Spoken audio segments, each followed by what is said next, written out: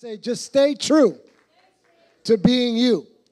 Amen. And so welcome to our second service. So grateful that you guys were able to make it out on today.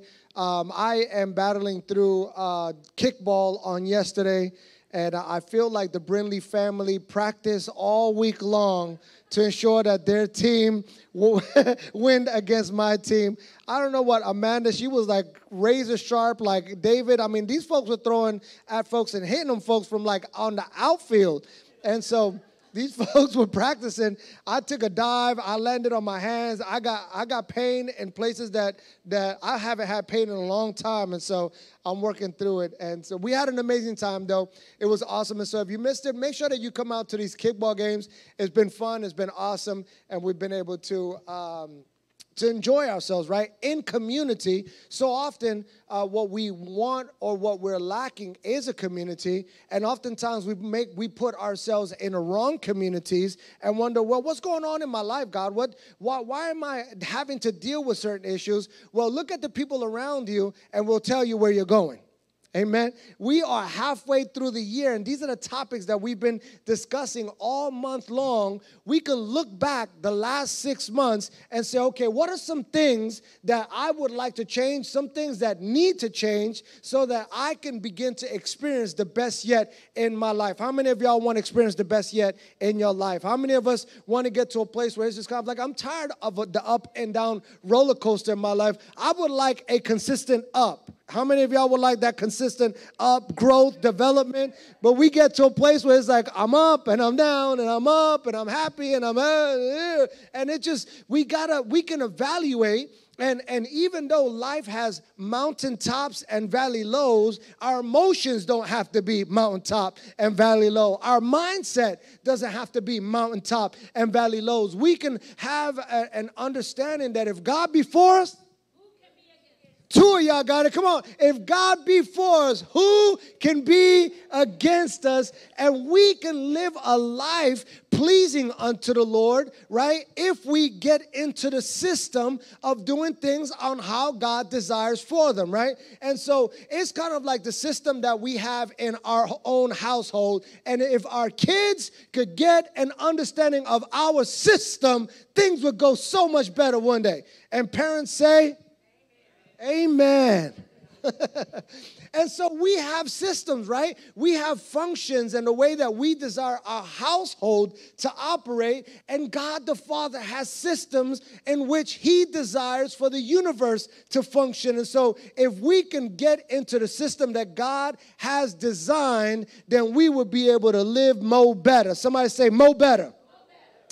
I should have coined that phrase because now there is a restaurant like in Norman called Mo Better. I think they got it from watching Alive. All right, so let's see if this is a topic on today that we will be discussing that matches your life. What do you do when you are trying to make moves, but then you find yourself with your back against the wall? See, so often in our lives, we make decisions to do things. We make decisions to step out. We make decisions to leave some relationships. We make some decisions to make better financial decisions. We make some decisions to better our education. We make some decisions so that our life can be different than what we have known. But so often when we make some of those decisions, we wind up with our back against the wall and we're figuring out what happened. Where did I go wrong? Where did I miss it? And we begin to say things, I should have stayed where I was. How many of us have ever said that before? Or I jumped from the frying pan to the fire. Or some of us are just kind of like, listen, I should have just stayed where I was at, even though it just about killed me. I felt more comfortable there than I do here. See, in our lives, when we get to a place that our backs are against the wall, we prefer to go back to where we were, even though it's dysfunctional, even though it's poisonous to our thoughts, even though it's no good for us, even though all of the negativity was a part of that season, we prefer to be there than to be here. Why? Because we don't like the pressures of life. How many of you like the pressure of life? No one will raise their hand, maybe one or two, and then I would question, why in the world would you like pressures of life? Help me understand that, would you? This is how it constantly is in our life. We try to step out on what we call faith, but we get on our journey and we wind up feeling like we've arrived to a dead end. Am I talking to anyone in this place today? We are a people that oftentimes are quicker to see a roadblock than an opportunity. If I asked you to make a long list of good things that are going on in your life, it would probably be a few sentences. But if I began to ask you to make a list of the negative things going on in your life, you would probably need several of those journal books to fill it all out. And so God is desiring much better for us. We just have to see that God wants more for us, and we have to desire more for ourselves. So there's some people that I want to introduce to you today that can relate with us on this topic. We will discuss today the Israelites and their time in bondage under the Egyptian power. They were in slavery, y'all, for 430 years. 430 years in bondage. 430 years having to be under the oppression of the Egyptian people. And here's the deal. The Israelites were only taken into bondage because they were growing in number and they were being blessed of God. And the Egyptians said, well, if we allow them to grow anymore, they're going to enslave us. And so in their fear of feeling like they were going to be oppressed, they decided to take the Israelites into slavery. And then now, fast forward 430 years, Moses becomes the spokesperson so that the Israelites would be able to be released from being in bondage and being in slavery. And so God's desire for them in the season was God desired for them to have their own land. And God desired for them to be free. And God desired for the forefathers and the patriarchs to begin to build their own legacy. Isn't it awesome about God that He would desire all of these good things for His people?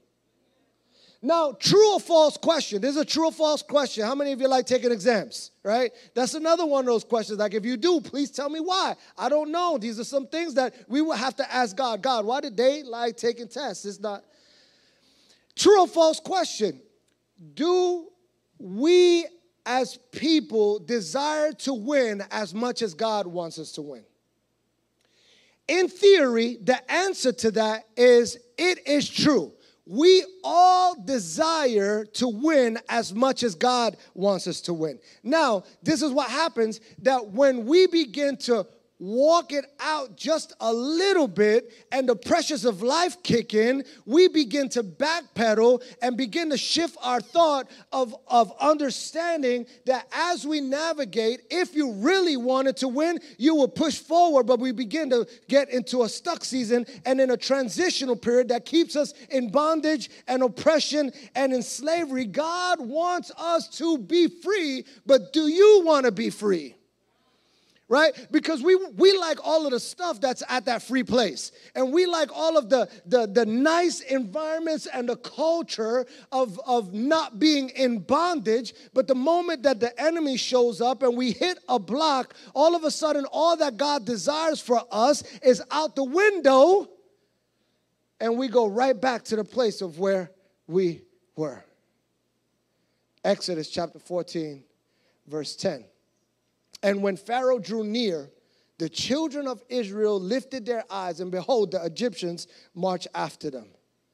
So let me lay down a little bit of the scene, right? I love telling stories. I love a good story. And so at this point, the Israelites, they were out of Egypt. They were on their way to the promised land, and everything seemed to be going okay up to this point. As the Israelites were marching, they picked up their head, and they realized that the Egyptians were hot on their trail. And all of a sudden, this is where the rubber meets the road. And so they were afraid, and the children of Israel cried out to God. Verse 11, then they said to Moses, because there were no graves in Egypt, have you taken us away to die in the wilderness? Why have you so dealt with us, so to bring us up out of Egypt? Now the people immediately, they wanted the freedom. How many of us want freedom in the house? How many of us want freedom online? We want the freedom. We want to be able to progress. We want the sky's the limit. We want too blessed to be stressed. We want to grow. We want all the good stuff. Somebody say, we want all the good stuff. How many of y'all like the good stuff? How many of y'all like the happy, joy? Until you pick up your head and you realized that the enemy was hot on your trail. And you weren't alone on this journey, and you were being chased down now, because you know that the devil will not just lay down while you're trying to change your life. You do realize that, right? It seems like just when you begin to do what God has called you to do, the devil shows up. He wasn't bothering you when you weren't doing nothing. He wasn't bothering you when you were just trying to chill out. He wasn't bothering you when you weren't doing what God had called you to do. He was kind of leaving you alone even when you were in your addiction. He was leaving you alone when your marriage was all messed up. You're like, well, the devil was. No, listen, that was us being argumentative and being negative. Sometimes the devil ain't in our marriage, it's us. The devil ain't messing with you when you ain't going to church and when you ain't doing what you're supposed to be doing. He's leaving you alone. You are one of the players on his team. But all of a sudden now you have come out of the place that has been keeping you in bondage. And as you walk, and all of a sudden you realize, he is hot on the trail. And then all of a sudden we're thinking to ourselves, God, I thought you wanted me to be free. I thought you wanted me to step out on faith and start this new thing. God, how in the world is it that now the enemy is hot on my trail? And then it's none of us in here cry out to God when we're going through stuff like that. You guys are people full of faith, and you guys are saved and sanctified and filled with the Holy Ghost, a bunch of tongue talkers. You guys got it going on. When the worship goes on, you're like, hey, at the altar, just feeling up. None of you guys. We're talking about some other folks outside of here. We're talking about folks outside of this place. And so they're needing all of this encouragement. And Moses, at this point, he's starting to coddle them. Nobody, like no one in here. None of y'all go through discouragement. We never have to encourage you over and over and motivate you over and over to keep up. None of you, we don't ever have to remind any of you about God's faithfulness, on how he's called you and that he has greater for you, that if he be for you, then who could be against you? None of y'all in here have ever experienced this. We're talking about other people outside of here. Moses was dealing with these folks, encouraging them, motivating them, coddling them. It's going to be all right. Y'all can do it. I know that he's hot on your trail, but don't worry about it. You can do all things through Christ Jesus, who is your strength. And he's reminding them of the faithfulness. And then these folks are a little cray-cray. Not like any of y'all. Y'all are...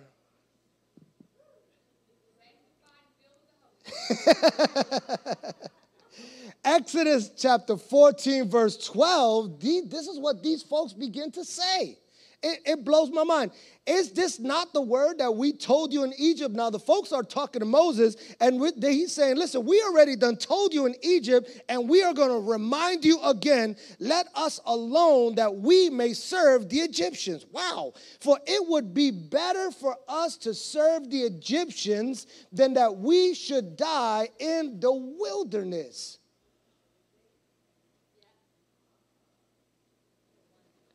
Now, they're in freedom at this current moment. Do you realize that? Like, they're not in bondage. They're not having to cut rocks. They don't have no whips on their backside. They can do whatever they want. They can tell their kids whatever they want to. They're in freedom. They've come a long way, 430 years, and now they're on their way to their own land. They're on their way to creating their own new memories. And at that point, they begin to look and see that the adversary and the enemy is approaching them. And all of a sudden, they're saying, you should have left me a slave than to...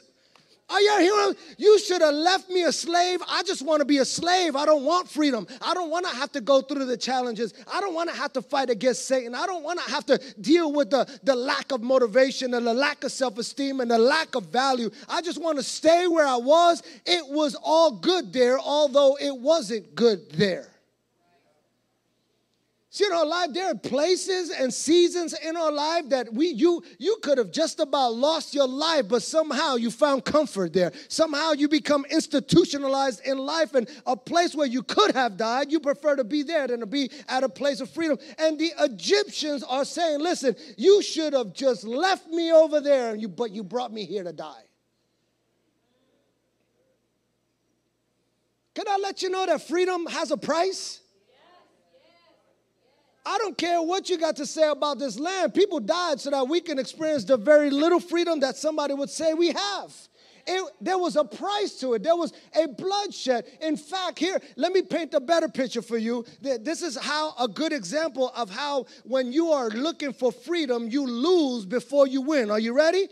When you want to gain freedom from addiction and you begin to go through withdrawal, it doesn't feel like you're winning. It feels like you're losing, as a matter of fact. It's kind of like when you're trying to clean a closet in your house. How many of y'all have ever cleaned a closet? How many of y'all have a closet right now you got to clean? How many of y'all like to clean closets? I have a few closets at my house. If y'all could help me out, I would love for you to help me out. And so you lose before you actually begin to experience win. To get free from a domestic violence situation, you have to lose the life that you know and lose the relationship that you were hoping would work out before you could begin to experience a level of freedom. Listen, you lose before you win, but some of us just want to grab onto he whom the Son sets free. I'm free. And you walk up out of here expecting everything to be A-okay, and all of a sudden the debt collectors are not going to call you any longer, and the car is actually going to crank on the first turn, and you got 3 colors on your car, rust, white, and primer, and all of a sudden they combine and are one color, and nobody talks about you anymore, and it's all good, no more leaky faucets. You currently have all of the hot water that you've needed. The AC is blowing like you wouldn't believe it, and I'm free.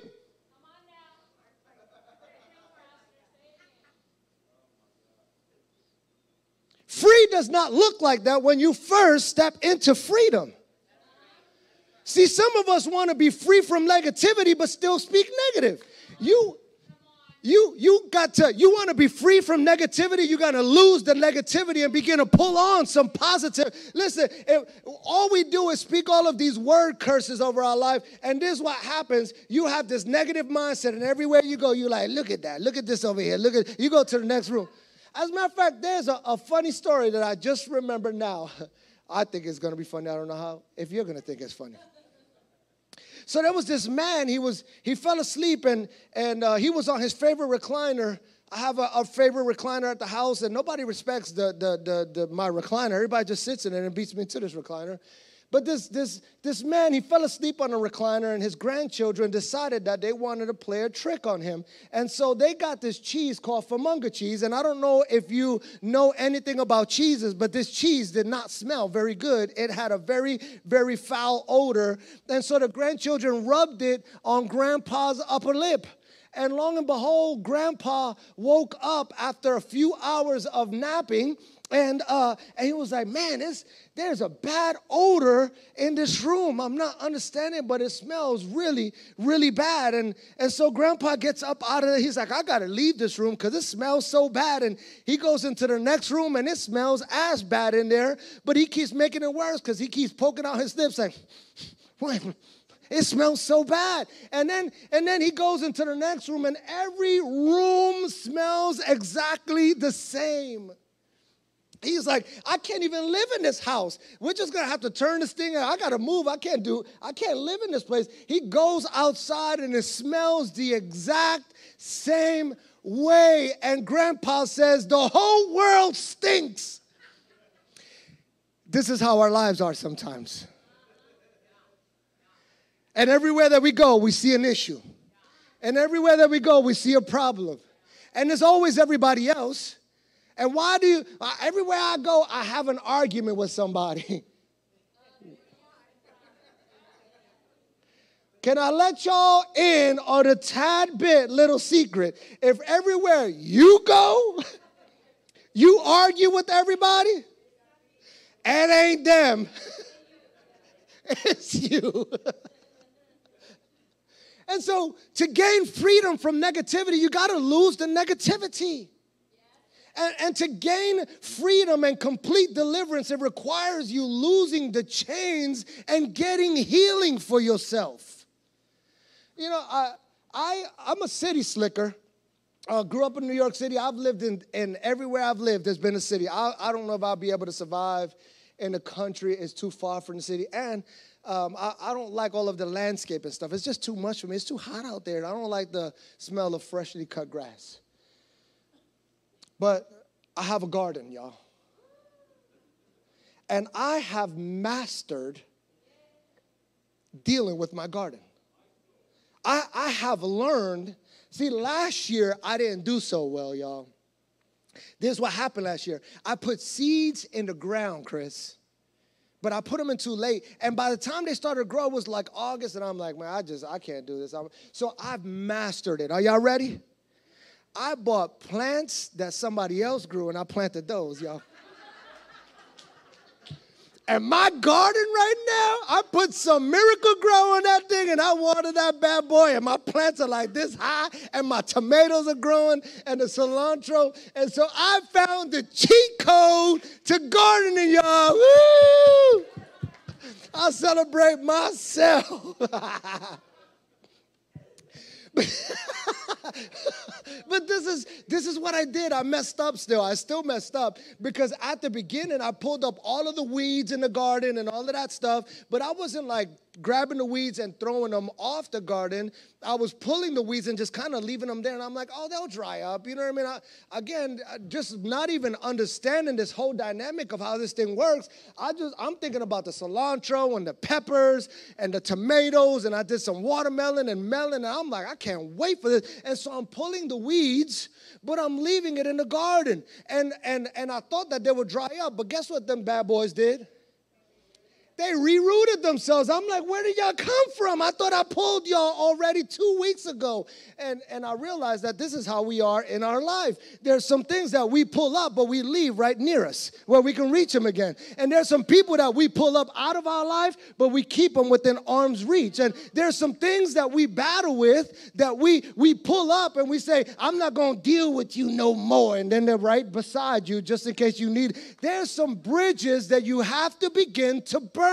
And like my garden, if you don't uproot it and pull it out, guess what you're going to have to deal with again? The same issues all over again. You want freedom? You got to lose first.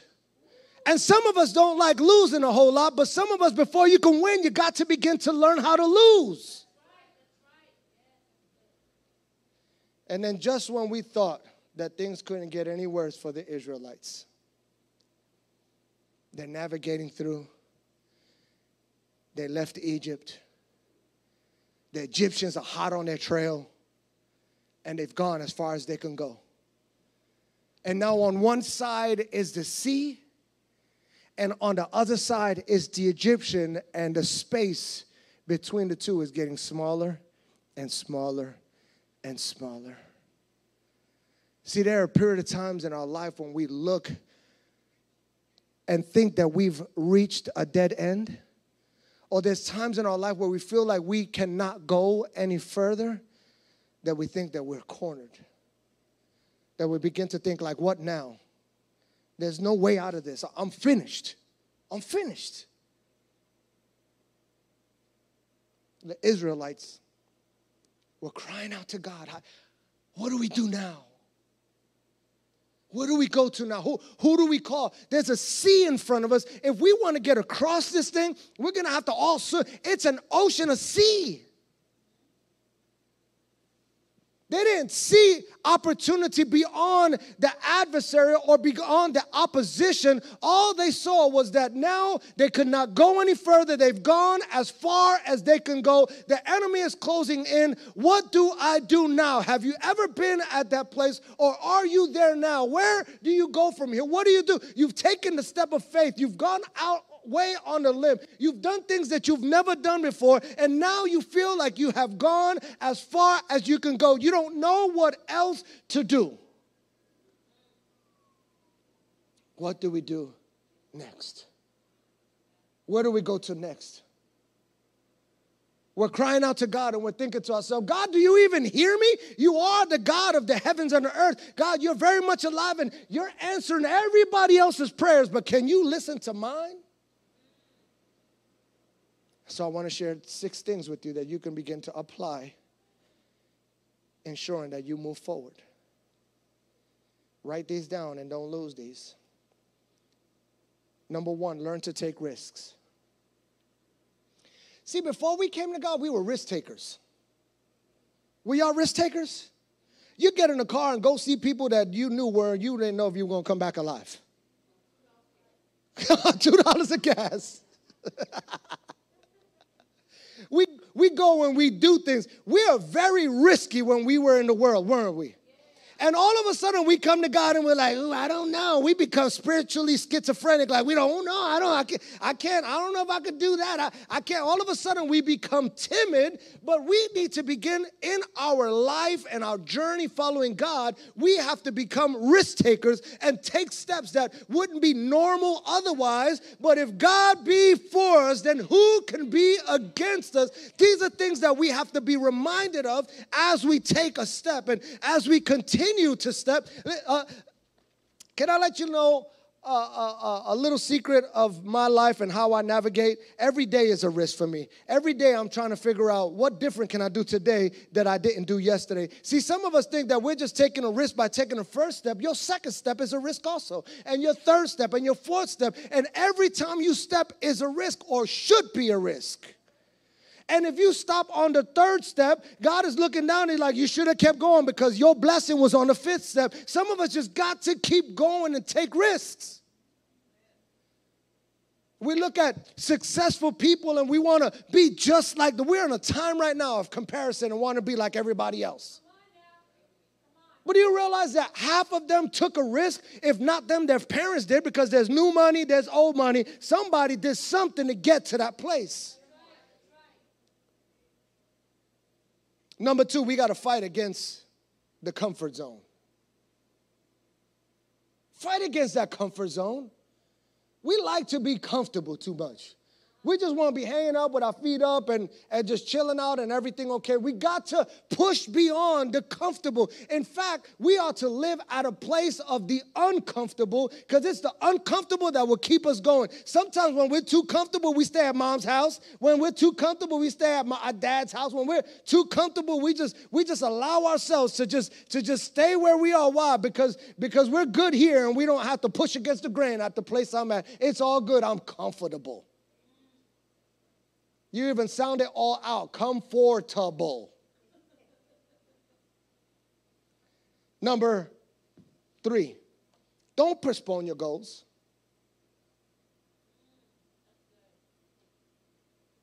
Well, I had kids, and so I had to change a little bit of what my goals were.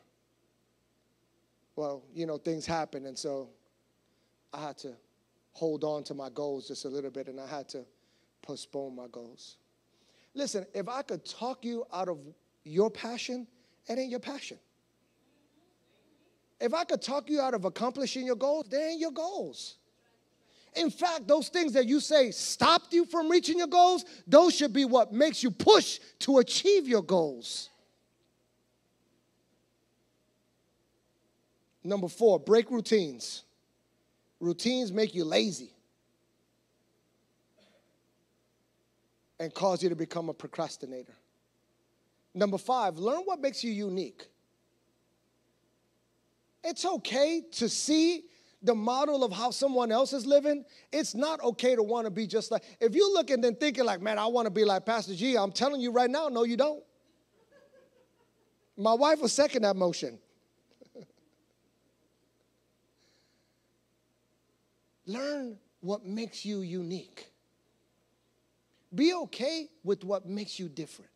I'm the only Guillermo Rivera. There may be some other people with my name, but there ain't nobody like me. There's only one of me, and I'm okay with that. I have a unique fingerprint. I have a way of speaking, a way of moving. I have an anointing over my life that is not like anyone else's. Listen, I have to enjoy the uniqueness of my life, and the more I try to be like someone else, the less I am like God created me to be, and I lose what God desires for me to do. Are you okay with being you? It doesn't matter when you look in the mirror and you feel like you're a little too wide or a little too tall or your hair is too curly or you wish you would have had blue eyes or blonde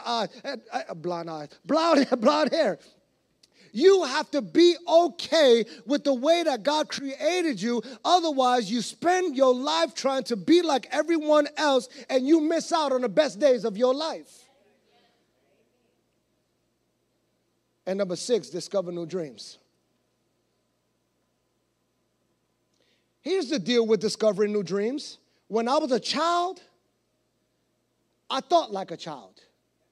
But now that I'm a grown man, I think like a man. If some of my dreams and goals are for when I was 5, I might need a little help in the area of development because when I was 5, I wanted to go to the ice cream store and the candy store, and those were the goals for my day. Today, it is very much different. There are some new goals that I grab onto. There's maturity now that I can grab onto, and God allows me to see new things that I ought to desire and ought to want. I have a goal for my children. I have a goal for leaving a legacy. I have a goal for accomplishing what God has in store. I have a goal that when my time is over and done, that somebody comes and takes over this ministry to a greater place than what God could use me. These are goals that I didn't have when I was a child, and I didn't know to have those. But now that I am a man and I know,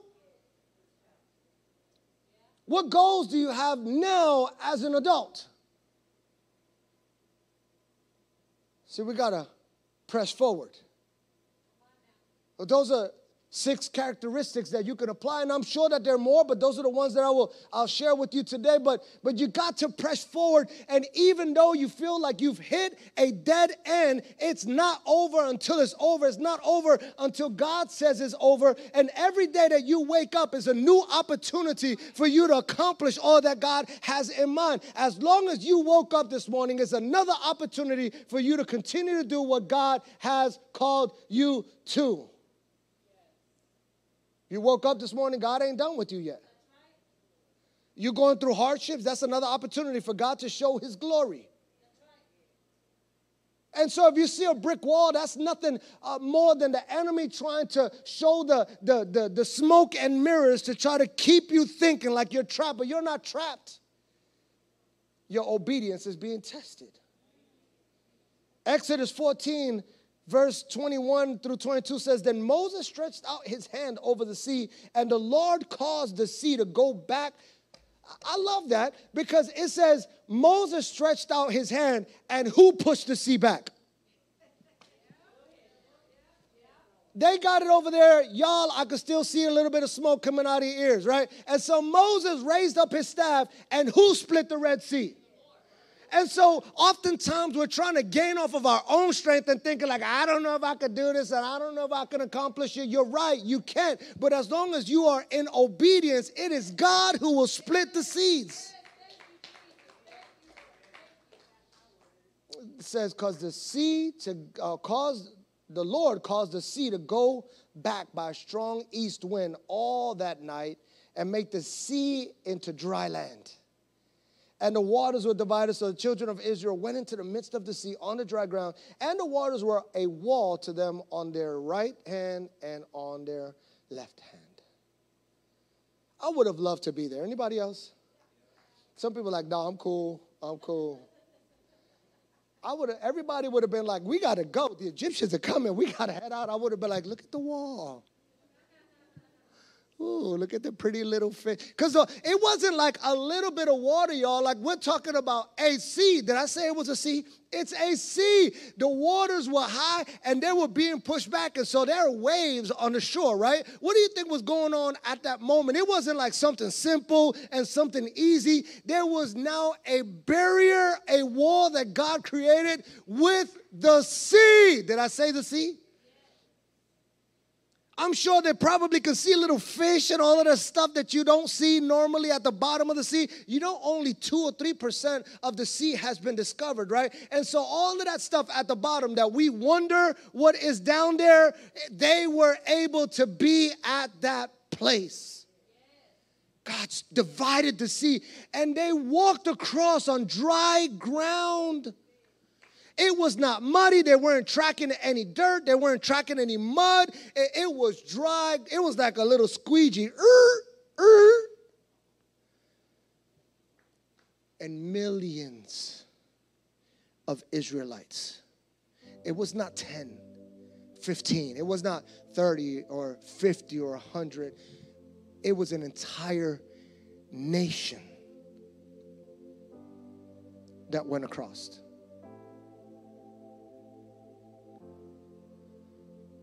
Anyone with their natural eye would have thought that they were trapped, that they weren't going to be able to get across. See, what we see with our natural eye most often plays tricks on us. Oftentimes we think that Satan is trying to get us, our flesh, feed our flesh and just distract our flesh and all of that stuff. No, the devil don't care nothing about the flesh. Your flesh goes after its desires all by itself. Most of us in this room, it's not a Satan problem, it's a discipline problem. We lack the discipline to fight our flesh. So Satan is not fighting against your flesh. This is what is happening on the inside of you. Satan is just bringing a distressful spirit upon you. And as long as you're under distress, then you can't do what God has called you to do. See, he don't care about your flesh and like taking food from you and be like, oh God, I need for you to provide. No, it's not. He doesn't not provide or keep food from you so that you starve. No, he keeps a financial problem in front of you so that you can be distressed. Men, how do you feel when you can't provide? Men, how do you feel like when you've had a bad week at work? Men, how do you feel when you lack work or you've lost work? The devil didn't mess with your employment because he just is trying to mess with your flesh or your belly. He's just trying to distress you. Mama, the devil don't care nothing about your babies. There's not much love like the love of a mama. He doesn't attract or attack our kids because he's just trying to attack our kids. No, he's trying to distress you, Mom. And he's trying to get you to a place where your emotions are messed with. And if you're an emotional wreck, it's kind of like a school teacher that messes with your kid and hurt them at school. You forgot that they did something bad, and you're about to fight the teacher now because they're messing with your baby. You forgot that you went to church on Sunday. You forgot how much you put in the tithing basket. You forgot that you led a family group or that you even read your Bible that day. You all of a sudden learn how to speak French.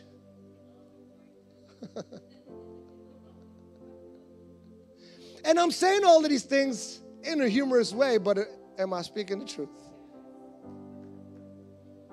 See, here are characteristics of distress. Feelings of anger or hopelessness. Feelings of depression and anxiety. Difficulty sleeping. Feeling abandoned by God. Questioning the meaning of life or suffering. Questioning beliefs or sudden doubt in spiritual or religious beliefs. Asking why this situation occurred. These are just a few of the distress that comes upon us in our minds and our thoughts. And if he could just keep us at that place, then we are not in position to be used of God. Not because God can't use you, but because you are now no longer in a position to be used of God because you're in distress. So the enemy is closing in and you feel like you're at a dead end. You can either figure a way to push through or you can stand there and die. See, some of us prefer to go back to the person or the people or the things that had us enslaved. But I'd rather die pushing through than die at the hand of somebody else. I'd rather push through and allow myself to figure out how to get to the other side with the help of God than to go back and put my fate in something or someone else. See, some of us got to push harder, believe harder, stand firmer, not just lay down to the things that have been trying to take you out.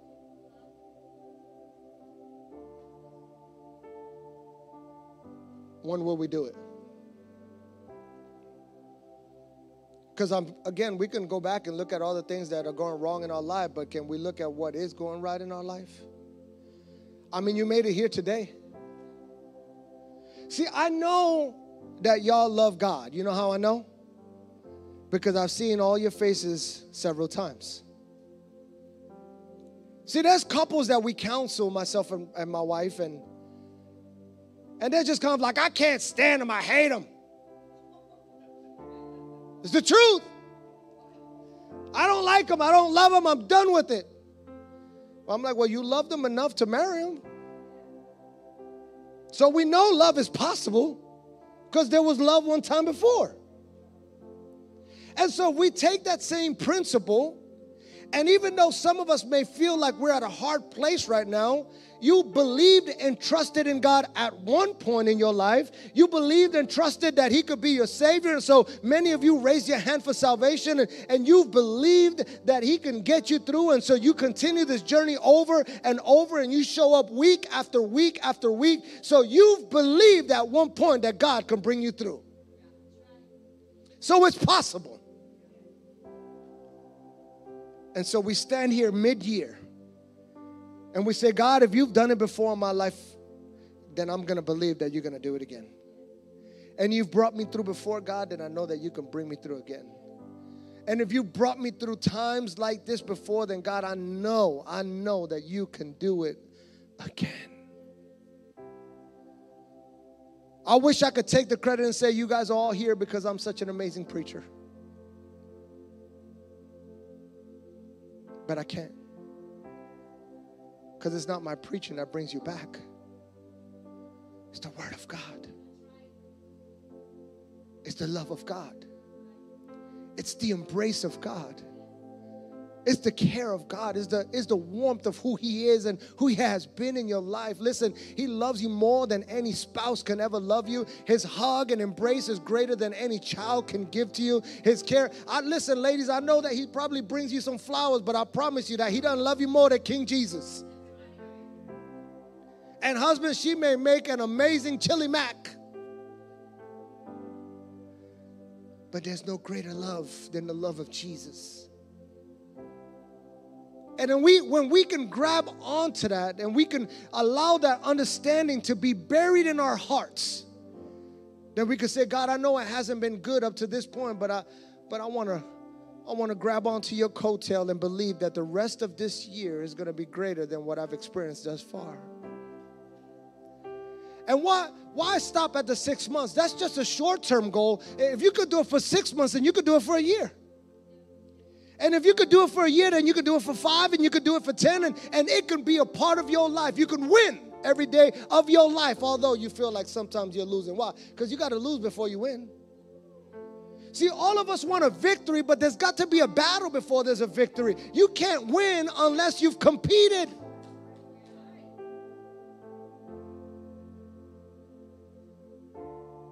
Greater is ahead. But you got to believe it. In the name of Jesus. Every head bowed and every eye closed. God, we love you and we honor you and we stand on your promises, God.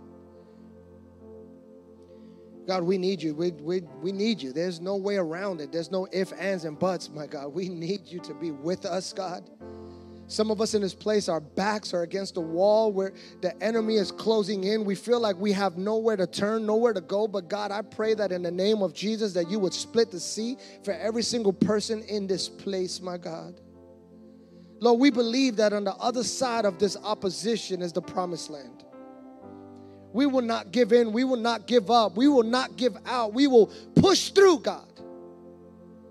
You've been faithful before.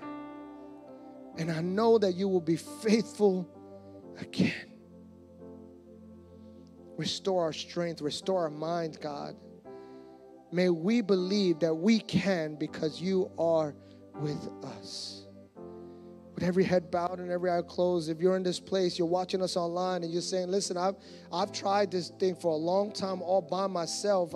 I've had my questions about faith. I just don't know where to turn, but I'm willing to give Jesus a try. I might as well. I've tried everything else. I'll give him a try. If you're in this place or you're watching us online and you're saying, I want to receive him as Lord and Savior of my life. I want to give this a try.